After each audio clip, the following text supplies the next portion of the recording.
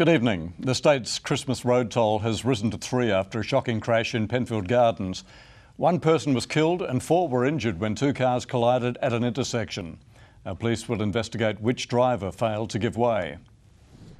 A heart-wrenching scene just days after Christmas. A person killed after 2 cars collided at the intersection of Curtis and McGee roads around 1:30 this afternoon. I could not imagine what the trauma must be for the family of those people involved in these events. A family of 3, including a 12-year-old boy, were lucky to escape with only minor injuries. But a 60-year-old man had to be airlifted to the Royal Adelaide Hospital in a critical but stable condition. And we know that drivers don't go out on the road most often with the intention of hurting others, but it only takes that few seconds of inattention for tragedies of this type to occur. And it seems the more experienced drivers are the ones making those fatal errors. This year, 31 people over 60 died on our roads, compared with just 7 in the 16 to 19-year-old age bracket. The cause of crashes involving older road users are most often at intersections. They misjudge or they fail to see approaching traffic and as a result are involved in a collision. Any death on our road is concerning.